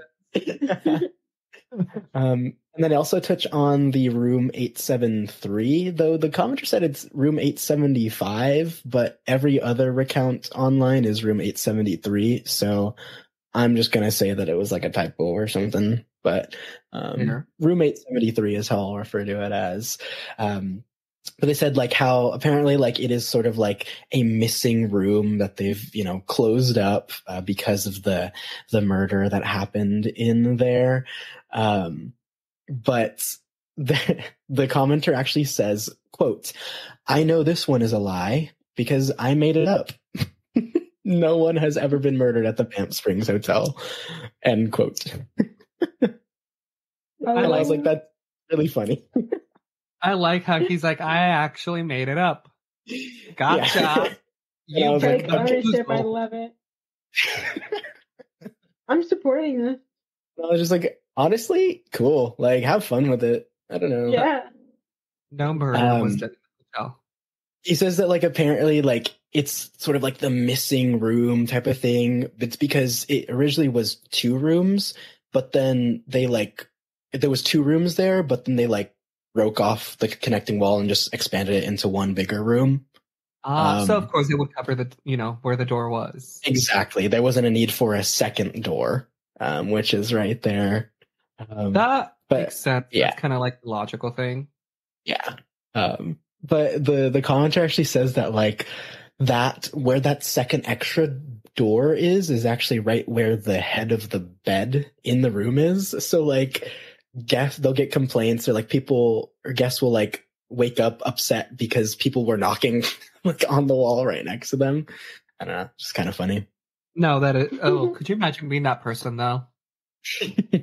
You pay so much money to get this room and to get woken up in the middle of the night. Like multiple times. I mean, but I do think that if you bought that room knowing that it was quote unquote haunted, I think you would be fine getting waken up in the middle of the night. That's true.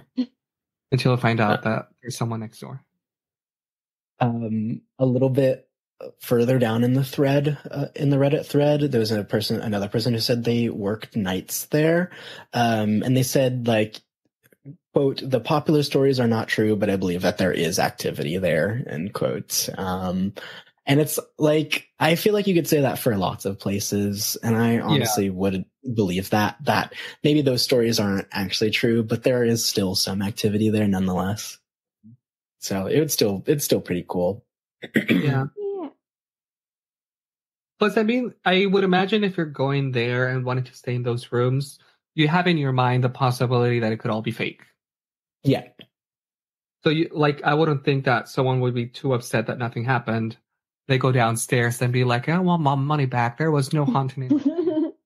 It's like there was no guarantee that there would be. I would love to go as well. I want to go so that they can tell me the stories.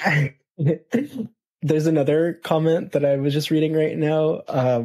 And so this guy, he says, quote, I was doing drywall work at Fairmont Banff about 12 years ago. We heard several unexplained phenomena at our time, tales of the massive shadow wolf that can be found outside on the outskirts of the golf course during a full moon. What? I'm sorry. Sorry. I sent you know what audio we need right now? What? One of that child that sees the wolf and can I pet that dog? Can I pet that dog? Can I pet that dog? Can I pet that dog? god. Dude, that's the best that's ever gonna come from this podcast. Oh my gosh. Anyway, That was so good. that's the Fairmont Banff Springs Hotel. Okay, but I want to know more about the wolf. Like, have other people seen it, or is it just kind of like it might be true, it might not? I think it's just a fake story that they. Yeah, no. So there was someone responded to it. It's actually the commenter from the very first one I talked about who said like they did the ghost tours and debunked all this stuff. They said, "I'm going to have to call you out on this one, I'm afraid. I haven't heard of a single one of these claims, and they are far too detailed for one. And the lipstick mirror is straight out of RuPaul's Drag Race."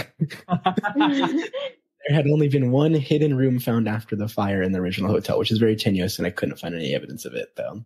Oh yeah, something I forgot to mention is that like there was a hidden room that was found from the original hotel. It was only found because that part of the hotel like caught fire, and so and so yeah. And I guess the story goes is that like the builders, they had a really big error when they were making it, so they built a room with no windows or doors, but they didn't tell anyone, and they just covered it up.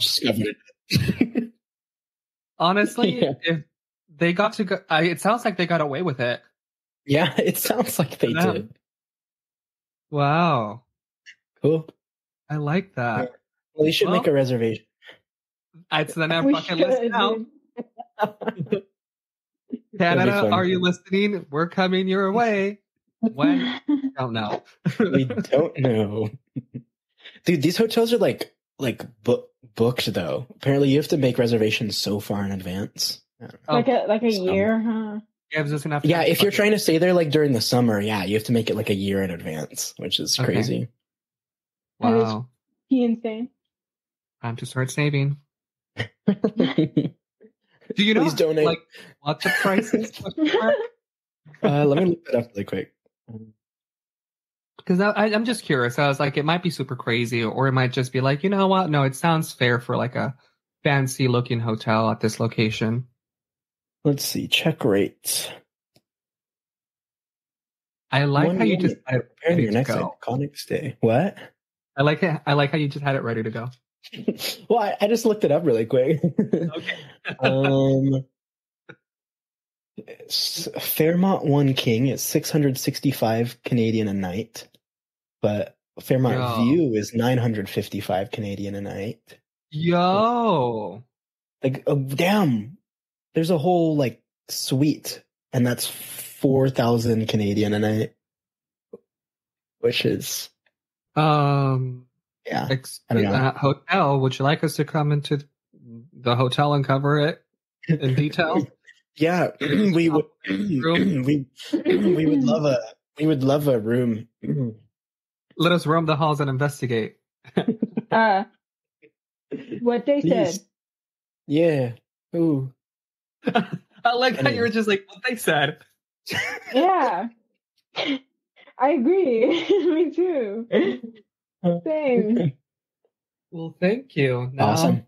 We really do have to. Thank you. We do. I know, that'd be so sick. Okay. Oh yeah, it's my turn. I also have I don't know. I could probably send you guys them later, show you them later. But like I have pictures of when I was there and walking through the town on the lake and stuff. So just get sort of like an idea of what the area looks like. So I do picture. Well, you were there when it was like snowing. I was picturing. I was there when it was snowy. Yeah. Greenery, but now I'm picturing lots of snow. Mm-hmm. Okay. Yeah. Cool. Show them later. Yeah. All right. Alexis, you're ready to wrap this up like a Christmas gift? I got the Mystery Inc. story. Oh my gosh. Not actually Mystery Inc. My fault. I have the mystery story is what I meant to say. Okay. And you guys know me by now. Where's the one place I always want to go to? Romania. So guess what? Oh going to Romania. Going to Romania. Specifically, Transylvania. No way.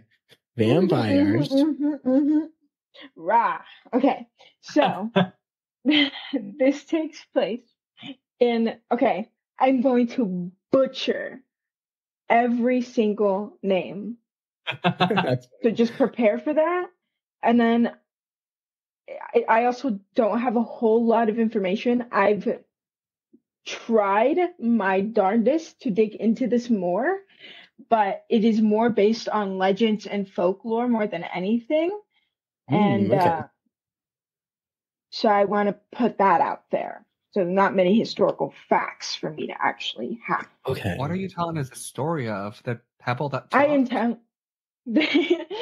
am telling you the story of the Hoya Baciu forest located in Transylvania, Romania. It is known mainly for its paranormal activity, has a very eerie reputation, but a lot of people know it as the Bermuda Triangle of Romania. Yeah. I didn't know Romania had it. Yeah. I didn't know they were chill like that. So I like that. I like that if there are warning signs to stay out. If you can accidentally wander in there, I think that's a little bit more dangerous. I probably should say this too. It's a very beautiful tourist place that you can go to. So don't be scared if you're in Romania or if you want to go to Romania. Feel free to go. It's a beautiful place. Just maybe don't go too deep. Don't go into the woods.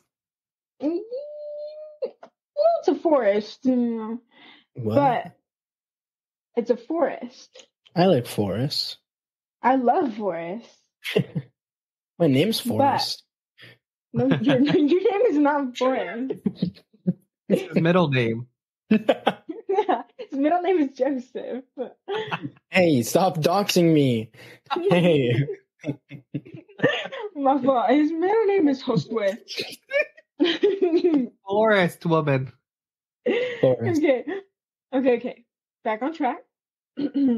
So a lot of visitors have reported feeling very intense emotions in a way. A lot of people have reported severe anxiety and nausea, but there's also been a lot of UFO and ghost sightings. Wow.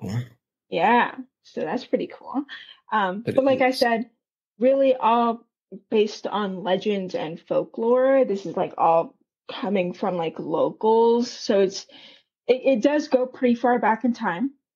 I will admit that goes back to the 1920s is where the first incident had happened, but it is mainly just stories that they would tell during that time. So there are many different occurrences that happen. One of the main things that caught my eye and is the thing that it's most popular for is its vegetation. Wow. So what makes it unique? In the forest, there are almost nearly perfect circles of just nothing. No grass, no flowers. Oh, okay.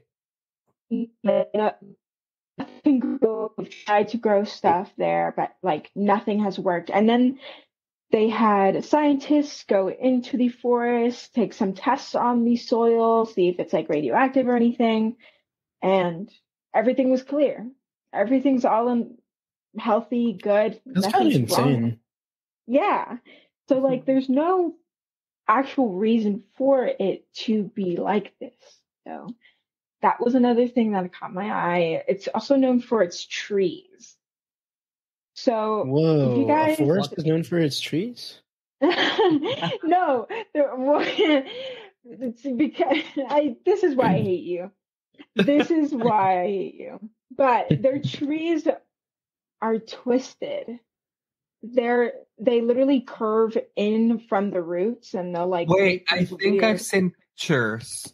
Do they look kind of like a owl-ish?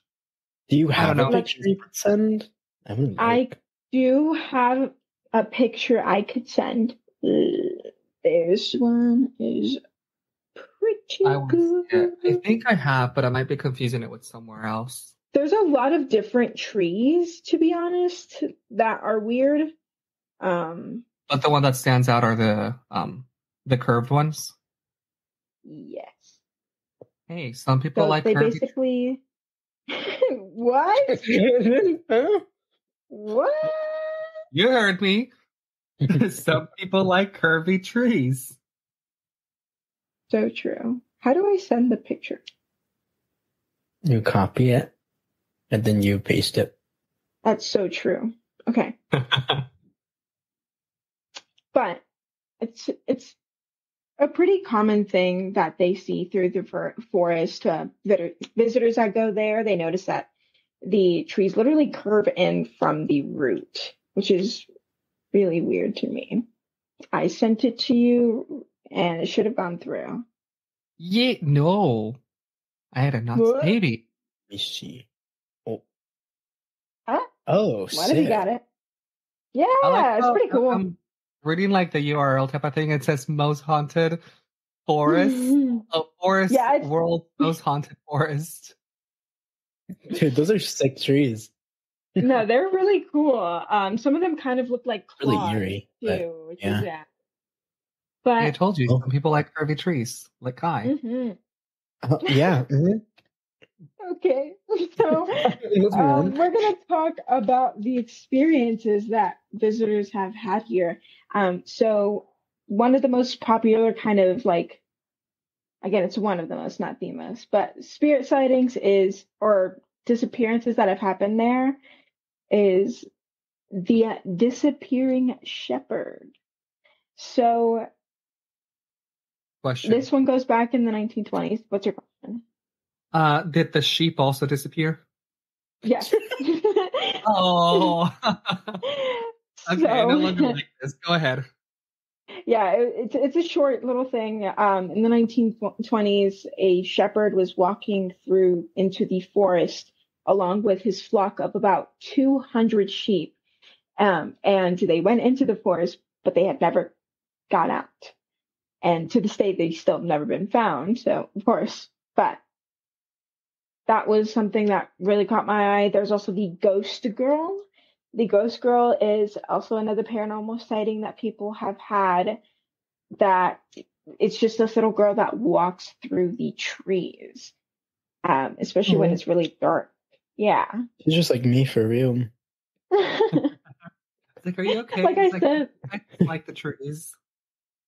Unfortunately, I couldn't find out too much about the shepherd as well as the girl because, like I said, this is all based on legend. So there's no historical records of anything really. But there's also a lot of visitors that have reported unexplained lights and UFO sightings. They'll see little flying objects, is what they call them, in the sky. They're often either flying through the trees or hovering over them, so you can clearly see them. And then yeah, it's pretty insane. I don't Me know and if my I drones. believe you and your people. Yeah, those are all of my drones. My fault. I've never. Yeah, and I was owned a thinking, drone. why is Romania so far away? I want to see the lights, but I guess I can use these drones. I'm like, oh, so that's what they are. Trees?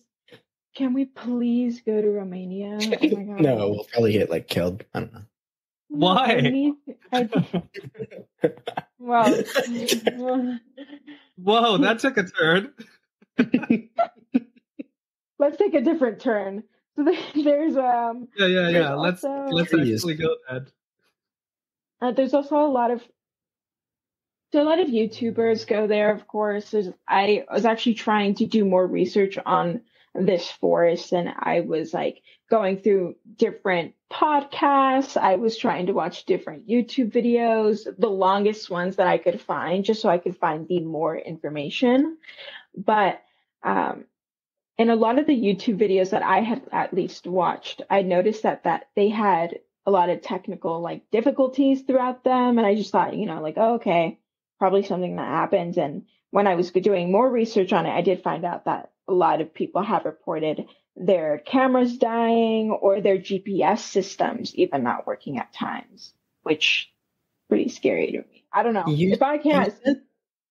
Sorry to cut you off. No, you're fine. Go on. No, you said like they did like radiation testing and stuff, right? Yeah.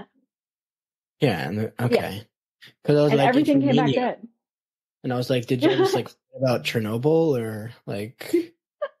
No, they're good. They have like, okay, they're not like amazing. They have like a normal rate of radiation, or not a normal rate, but I mean, maybe they just got like a really big dose of it back in the day, and then that it made the trees go all like windy, and it caused the stuff in the ground. But then like now it's just kind of fine.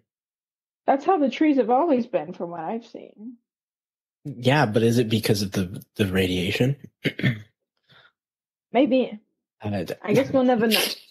Continue, carry on. Like, level, I don't think it would really affect them, would it? No, I don't think it would. No. Maybe. But there was another one of a biologist named Alexandru Sift.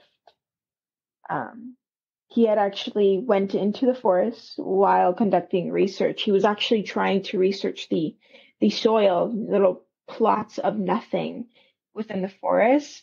But as he was going to conduct the research, it went very long where nobody had heard anything from him and he had disappeared. No trace of anything. No trace of him really even going in. Do they have like a search party or something? No. He disappeared and they're like, that's another one? Yep.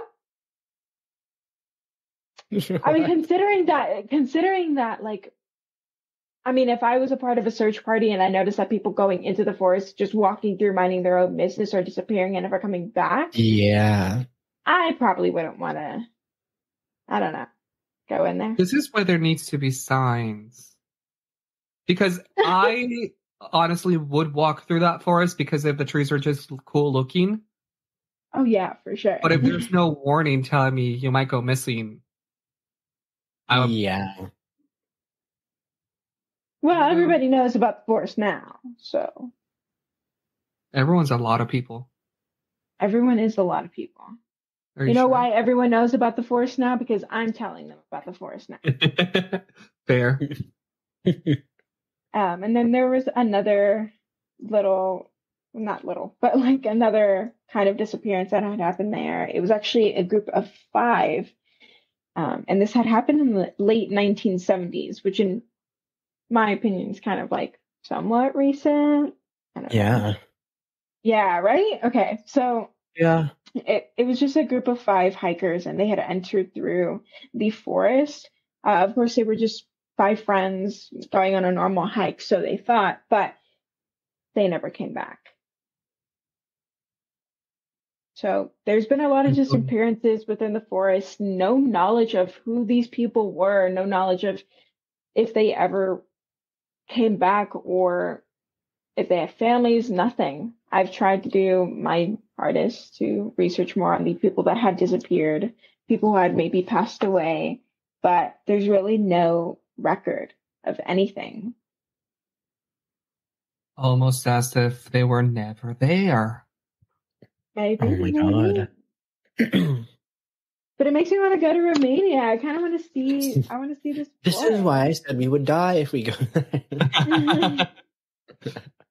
I would love to see this forest. No, that's like crazy though. Just like no record of anything.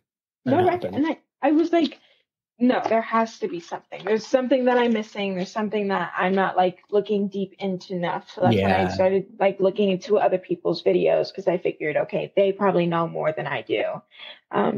But they don't. They had the same information that I did. So that very short little story, but that is the story of the Poia Basiu Forest in Romania. You guys know the game Dead by Daylight? Yes. Yeah.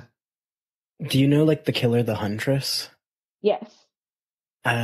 I don't know, like the story kind of reminds me of like her backstory. I don't know. Yeah. It's like, you know, she like grew up like in a forest and like this really dark, eerie forest, and like people would disappear, and then she became like the like killer, the monster in the forest because like her mom died, and she started like making people disappear from the forest and stuff. I don't know. It just kind of reminded me of that. It was funny. Okay, we should play Dead by Daylight then. I'm down. We should. Wait, okay. I do have Dead by Daylight. I'm saying we could play. Okay. We should play Minecraft too. Yo, listeners, if you want to see us play Dead by Daylight, and Minecraft. Yeah. And Minecraft. Chambers of the Occult Gaming. Exactly. We'll call it, when it's like horror games, we should call it like Gamers of the Occult. Gamers of the Occult. That's actually scared to I know, I'm play. creative. Scared to play because I can't do horror games, even though I love them. I love. Honestly, same. Yeah, I get really scared of horror games. And if I was playing with like y'all, I think I'd be a little bit more comfortable, even though I would still be scared. We should play Phasmophobia. I'm so down. How about we do them all? Yeah. Okay, let's do them all. Yeah. Okay. Yeah. So in that case, listeners, just let us know what you want us to start with. And any other suggestions? I don't know. Yeah. Actually, about suggestions, we got another submission for stories. Oh, did we? Yeah. So thank you. It was anonymous. So anonymous, if you made it to episode 3, we got your suggestions. Thank you, and eventually we'll cover them. Hopefully sooner rather than later. Very, very much. Yeah, they sent 3 stories, and they said they're not for the faint of heart. So okay, get ready. I'll check them out. Yeah. Yeah. Cool. We'll give Anonymous a shout out now and whenever we see the stories. If you want to include your name next time, Anonymous, you can. We will shout you out. Whoa.